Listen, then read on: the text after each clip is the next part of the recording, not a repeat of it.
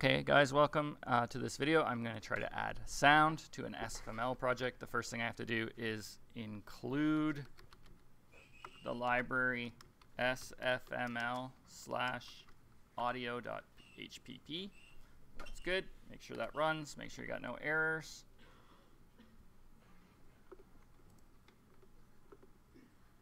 Perfect. I got my green circle. The second thing you need to do is go to Project, and you need to go to Build Options.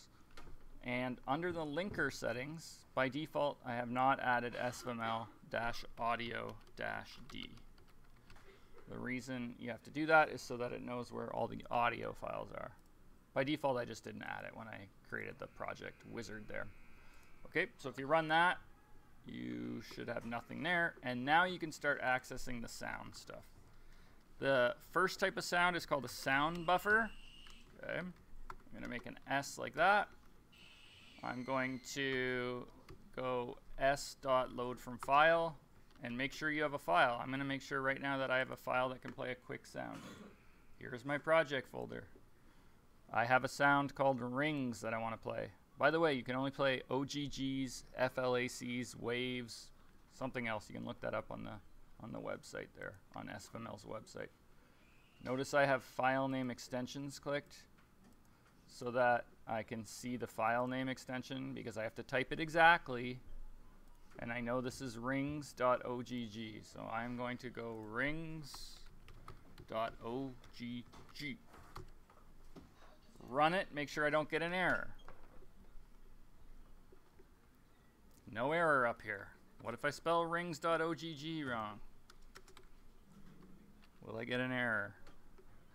Yes, I do. Okay. Now I'm going to make a sound variable. Call it my sound. This is like my texture. Okay. And this is like my sprite. So I'm just going to go my sound dot set buffer.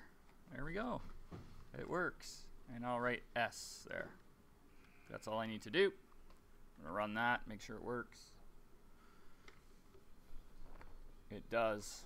Now if I ever want to play that sound, I just somewhere in my loop, if I just go s.play, or what are the commands here? S dot what?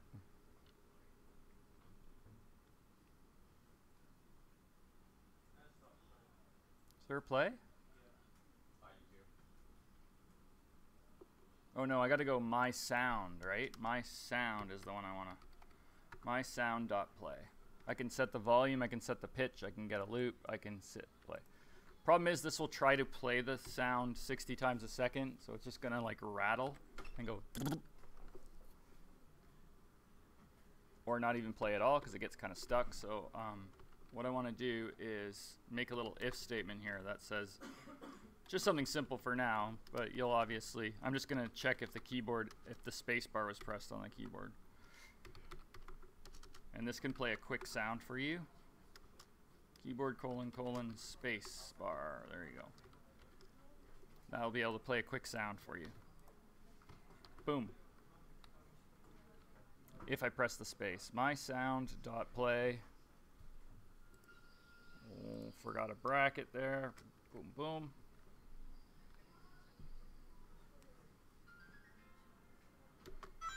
There you go. I press the space bar and it plays my rings.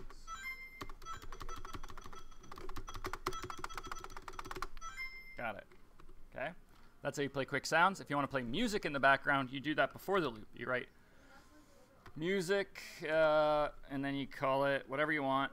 I'm going to call mine BGM for background music. BGM.load from file, maybe. Is there a .load? .open from file, sure. Now, because everyone's going to have typos and not know how to type in the name of a file into SFML, I'm going to zoom in and show you that mine is called bgmusic.ogg. That's what it's called.